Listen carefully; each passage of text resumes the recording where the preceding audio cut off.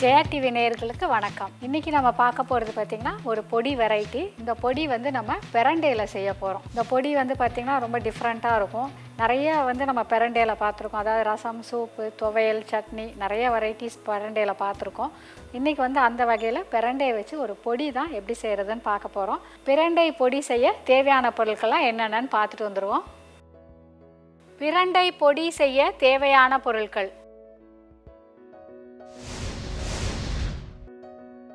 பிரண்டை துண்டுகள் 1 கப், உளுந்து 4 டேபிள் ஸ்பூன், காய்ந்த மிளகாய் 6, கறிவேப்பிலை தேவைக்கேற்ப, கருப்பு எள் 4 டேபிள் ஸ்பூன், உப்பு ருசிக்கேற்ப, பூண்டு பற்கள் 2, புளி சிறிதளவு, எண்ணெய் 3 டேபிள் ஸ்பூன், பெருங்காயம் 1 சிட்டிகை. பிரண்டை பொடி செய்கிறதுக்கு தேவையான பொருட்கள்லாம் பார்த்தாச்சு. நான் வந்து நிறைய நம்மளுக்கு பிரண்டை வந்து காட்டியிருக்கிறேன் நம்ம ஷோலையே. இதுதான் வந்து எல்லா இடத்துலையும் பரவலாக கிடைக்கக்கூடிய பிரண்டை வந்து இந்த வெரைட்டி தான். உங்களுக்கு மார்க்கெட்டில் போனீங்கனாலும் உங்களுக்கு இந்த பிரண்டை தான் நிறைய தருவாங்க. இதுதான் நிறைய இருக்கும். நீங்கள் அடுத்து வாங்கும்போது கவனித்து பாருங்கள். அப்போ தான் உங்களுக்கு வந்து டிஃப்ரென்ஸ் தெரியும். ரொம்ப கஷ்டமே இல்லாமல் எளிதாக வளரக்கூடிய ஒரு செடி. ஸோ இதை வந்து நீங்கள் தாராளமாக யூஸ் பண்ணலாம். இப்போ இதே வந்து பார்த்திங்கன்னா உங்களுக்கு நார் நிறைய இருக்கிறதையும் நான் காட்டுறேன். இந்த மாதிரி கொஞ்சம் முத்தலாக இருக்கிற மாதிரி உள்ளதுன்னா நார் வந்து கொஞ்சம் நிறையா இருக்கும். அப்போ நீங்கள் என்ன பண்ணணும், இந்த மாதிரி எடுத்துட்டு இந்த பாருங்க இப்படி வரும். நல்லா இதை வந்து உரித்து எடுத்துருங்க. இப்போ இது வந்து ஒரு பக்கம் தான் எடுத்துருக்கோம். நம்ம இன்னொரு பக்கமும் இந்த மாதிரி நல்லா இப்படி உரித்து எடுத்துருங்க. அதே மாதிரி இப்படி மேலேயும் இப்போ எடுத்துட்டிங்கன்னா மிச்சம் இருக்கிறத வந்துடும். ரொம்ப எடுக்காதீங்க, ஓரளவுக்கு எடுத்துக்கோங்க போதும். இந்த மாதிரி எடுத்து வச்சுக்கோங்க. இதுதான் வந்து பிரண்டையை வந்து எப்படி க்ளீன் பண்ணுறதா இந்த நார் எடுத்து கட் பண்ணுறதுன்றது. இப்போ நான் வந்து கட் பண்ணி ரெடியாக வச்சுருக்கேன் உங்களுக்கு. இப்போ இதை வச்சு நம்ம இந்த பொடி எப்படி செய்கிறதுன்னு இப்போ பார்க்கலாம். இப்போ நான் வந்து பிரண்டையை நல்லா கட் பண்ணி இந்த மாதிரி வச்சுருக்கேன். கழுவிட்டு நாரெல்லாம் எடுத்துகிட்டு கட் பண்ணி வச்சுருக்கேன். இப்போ இந்த பிரண்டையை நம்ம தனியாக வதக்க போகிறோம், மற்ற பொருட்களை தனியாக வதக்க போகிறோம். இப்போ அதே எப்படி வதக்கிறதுன்னு பார்ப்போம். 2 பக்கமும் 2 பேன் வச்சுக்கோங்க. 2த்துலேயும் கொஞ்சம் ஒரு ஸ்பூன் அளவுக்கு எண்ணெய் ஊற்றிக்கோங்க.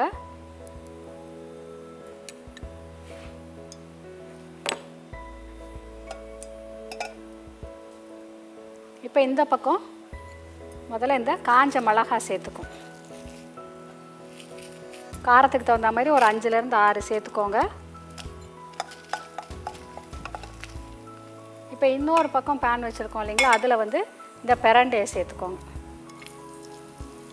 பிரண்டை வந்து நல்லா வதங்கணும். உங்களுக்கு அந்த கலர் மாறுற அளவுக்கு வதங்கணும். ஸோ அந்த அளவுக்கு நீங்கள் வதக்கலைனாலும் உங்களுக்கு வந்து சட்னி அரைச்சதுக்கப்புறம் கொஞ்சம் அரிப்புத்தன்மை இருக்கும். ஸோ இப்போ மிளகாய் நல்லா வறுத்தாச்சு.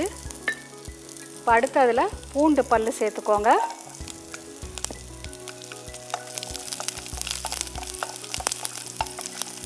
இந்த மிளகாய் எடுத்துடலாம் நம்ம.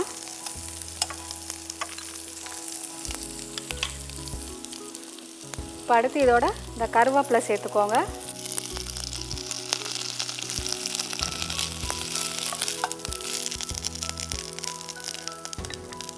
இப்போ அடுத்து இதில் தேவையான அளவு உளுத்தம் பருப்பு,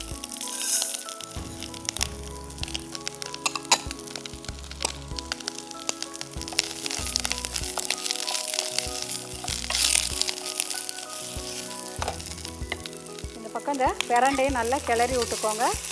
நல்லா ஓரளவுக்கு நல்ல இந்த கலர் வந்து மாறணும். அந்த பச்சை கலர் வந்து மாறுற அளவுக்கு நல்லா வதக்கிக்கோங்க.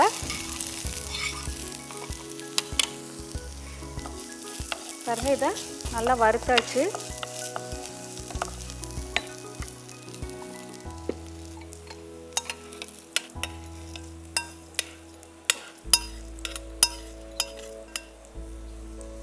இப்போ அடுத்து இதில் இந்த எள்ளு போட்டுக்கலாம்.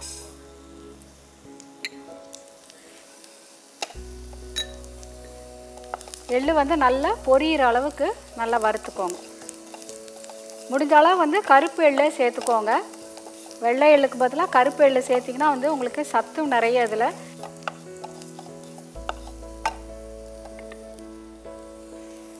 இப்போ இந்த பிரண்டையை பற்றி எல்லாருக்குமே தெரியும். இது வந்து அதாவது ஜாயிண்ட், அதாவது மூட்டு வலிக்கு ரொம்ப நல்லது, அந்த மூட்டுகளுக்கெல்லாம் ஸ்ட்ரென்த் கொடுக்கக்கூடியதுன்னு. இதில் வந்து பார்த்திங்கன்னா நிறைய கால்சியம், நிறைய மாதிரி அந்த ஃபைபர்னு சொல்லக்கூடிய நார் சத்து நிறைய. இதில் டயட் இருக்கவங்களுக்குலாம் ரொம்ப ஒரு பிடித்தமான ஒரு விஷயமும் இந்த பிரண்டையில் உண்டு. எல்லோரும் வந்து வெயிட் குறைக்கணும் அப்படின்னு சொல்லி தான் டயட் இருப்பாங்க. பிரண்டை பொடியை சேர்த்து சாதம் சாப்பிடும்போதோ இல்லை அவங்க உணவில் சேர்த்துக்கும் போது எடை வந்து குறையிறதுக்கு நிறைய வாய்ப்பு உண்டு. பாருங்கள், உங்களுடைய எள்ளு நல்லா பொரிஞ்சு வந்துருச்சு. இப்போ இதுலேயே கொஞ்சம் புளி சேர்த்துக்கோங்க.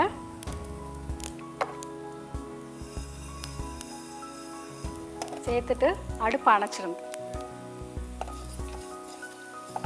இப்போ இந்த சூட்டில் இதையும் சேர்த்துக்கலாம் நம்ம திரும்ப.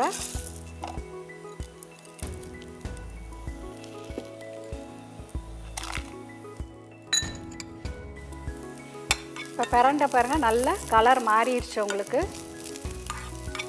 இந்த அளவுக்கு நீங்கள் நல்லா வதக்கி எடுத்துக்கணும் அதை. இப்போ இதையும் அடுப்பு அணைச்சிடலாம். இப்போ நம்ம வறுத்து வச்சுருக்கிற அந்த எள்ளு, உளுத்தம்பருப்பு, காஞ்ச மிளகாய், கருவேப்பிலை, பூண்டு, புளி, இந்த பிரண்டை எல்லாத்தையும் சேர்த்து தான் நம்ம ஒரு பொடி அரைக்க போகிறோம். இப்போ இது ஒரு 5 நிமிஷம் ஆறட்டும். இப்போ நம்ம வறுத்து வச்சுருக்கிறதெல்லாம் நல்லா ஓரளவுக்கு ஆறியாச்சு. இப்போ நம்ம இதை ஒரு மிக்ஸி ஜாரில் போட்டு பொடி பண்ணிக்க போகிறோம். முதல்ல வந்து நீங்கள் அந்த உளுந்து, எள்ளு, மிளகாய், பூண்டு, கருவேப்பிலை, புளி அதை நல்லா பொடி பண்ணிக்கோங்க. இப்போ இதை முதல்ல நம்ம பொடி பண்ணிக்குவோம்.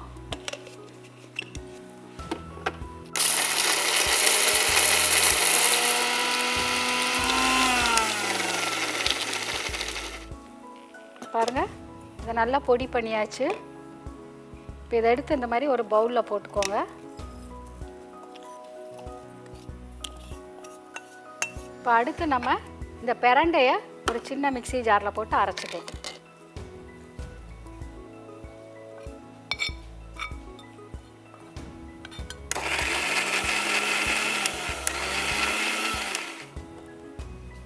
இப்போ பாருங்கள், அரைச்சாச்சு. இதையும் இதோட சேர்த்துக்கோங்க. இதில் வந்து நம்ம இன்னும் உப்பு போடலை. தேவையான அளவு உப்பு சேர்த்துக்கோங்க.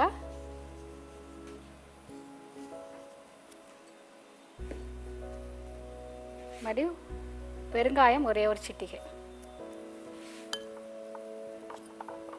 இப்போ நான் நிறைய கருவேப்பிலை சேர்த்ததுனால உங்களுக்கு வந்து கலர் கொஞ்சம் டார்க்காக தெரியுது. இதே நீங்கள் கருவேப்பிலை சேர்க்காமல் வெறும் பிரண்டை மட்டும் சேர்த்து அரைச்சிங்கன்னா நல்லா பச்சை கலரில் இருக்கும் உங்களுக்கு. இப்போ இது வந்து உங்களுக்கு அரைச்ச உடனே பார்த்தீங்கன்னா இந்த மாதிரி கெட்டியாக தான் இருக்கும் உங்களுக்கு.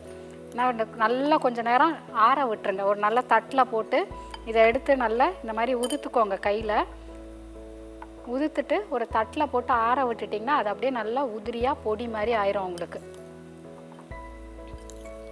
இந்த பொடி கைவசம் இருந்துச்சுன்னா நீங்கள் வந்து நிறைய டிஷ் பண்ணலாம். இந்த பொடியை வச்சுட்டு நார்மலாக இட்லி, தோசைக்கு நீங்கள் தொட்டு சாப்பிட்டுக்கலாம். இல்லைனா நல்லா சுடு சாதம் சாப்பிட்றதுக்கு முன்னாடி, அதாவது குழம்பெல்லாம் ஊற்றி சாப்பிட்றதுக்கு முன்னாடி சுடு சாதத்தில் ஒரே ஒரு ஸ்பூன் போட்டு நல்லெண்ணெய்யோ நெய்யோ போட்டு ஒரு 2 வாய் இந்த பொடி சாதம் சாப்பிட்டிங்கன்னா அவ்வளோ நல்லதுன்னு சொல்கிறாங்க. ஸோ உங்களோட உணவில் வந்து நிறைய விதமான பொடிகள் நீங்கள் சேர்த்துக்கோங்க. எப்போவுமே பார்த்திங்கன்னா ஒரு சிலர் வந்து பருப்பு பொடி மட்டும் சேர்த்து சாப்பிடுவாங்க. ஒரு நாள் பருப்பு பொடி, ஒரு நாள் பூண்டு பொடி, ஒரு நாள் இந்த மாதிரி பிரண்டை பொடி, கருவேப்பிலை பொடி, ஐங்காய பொடி, அந்த மாதிரி வெரைட்டி ஆஃப் பொடிஸ் இருக்குது. நீங்கள் வந்து எல்லாம் வச்சுக்கோங்க. ஒரு ஸ்பூன் டெய்லி சாதத்தில் ஒரு 2 வாய் 3 வாய் வர்ற மாதிரி போட்டு சாப்பிடுங்க. ரொம்ப நல்லது உங்கள் உடம்புக்கு.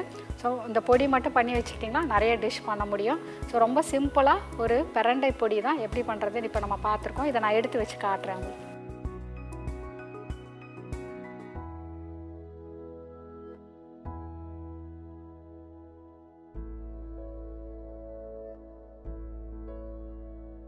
பிரண்டை பொடி எப்படி செய்கிறதுன்னு ஒரு சின்ன ரீகேப் பார்த்துக்கலாம். இப்போ ஒரு வாணலியில் கொஞ்சமாக எண்ணெய் ஊற்றிட்டு பிரண்டையை தனியாக வதக்கிக்கோங்க. இன்னொரு வாணலியில் கொஞ்சம் எண்ணெய் ஊற்றி சூடு பண்ணுங்கள். அந்த எண்ணெய் சூடானவுடனே அதில் காஞ்ச மிளகாய், பூண்டு, கருவேப்பிலை, உளுத்தம்பருப்பு, எள்ளு, சிறிதளவு புளி எல்லாம் சேர்த்து நல்லா வதக்கிக்கோங்க. இப்போ இது ரெண்டையும் ஆற வச்சுருங்க.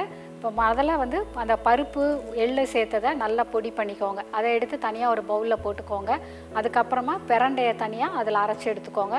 இப்போ இது ரெண்டையும் ஒன்றா சேர்த்துட்டு தேவையான அளவு உப்பும் பெருங்காயத்தூளும் சேர்த்து கலந்திங்கன்னா உங்களுடைய பிரண்டை பொடி தயார்.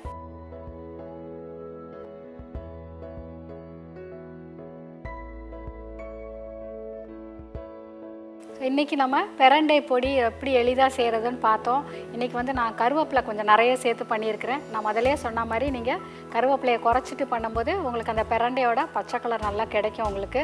ஆனால் அதுக்கு அந்த க்ரீன் கலர் வேணுங்கிறதுக்காக ரொம்ப வதக்காமல் விட்டுறாதீங்க. பிரண்டையை சரியாக வதக்கலைன்னா கண்டிப்பாக அரிப்பு இருக்கும் உங்களுக்கு. அதே மாதிரி நான் முதலே சொன்ன மாதிரி அந்த பிரண்டையை க்ளீன் பண்ணும்போது அந்த நார் எடுக்கும் போதெல்லாம் எல்லா டிப்பையும் ஃபாலோ பண்ணிங்கன்னா உங்களுக்கு அந்த அரிப்பு நிறையவே இருக்காது. அதே மாதிரி நீங்கள் வந்து அந்த பொரியல் அதாவது தொகையல் பண்ணும்போது கொஞ்சமாக வெல்லம் சேர்த்துக்கிட்டிங்கன்னா அந்த அரிப்பு எடுத்துரும் உங்களுக்கு. இப்போ நம்ம அந்த புளி சேர்க்குறதே வந்து அந்த அரிப்பு தன்மையை குறைக்கிறதுக்காக தான். அதே மாதிரி தொகையல் பண்ணும்போது ஒரு சின்ன துண்டு வெல்லம் சேர்த்திங்கனாலும் அந்த அரிப்பு இருக்காது. ஸோ அரிப்பு இருக்குது அப்படின்னு சொல்லிட்டு ஒரு நல்ல ஒரு மூலிகைன்னு சொல்லலாம். அந்த பிரண்டையை உங்கள் உணவில் சேர்க்காமல் இருக்காதீங்க. கண்டிப்பாக எல்லோரும் இதை சேர்த்துக்கோங்க. நிறைய வெரைட்டிஸ் நம்ம சொல்லி கொடுத்துருக்கோம். எல்லோரும் இதே மாதிரி செஞ்சு பாருங்கள்.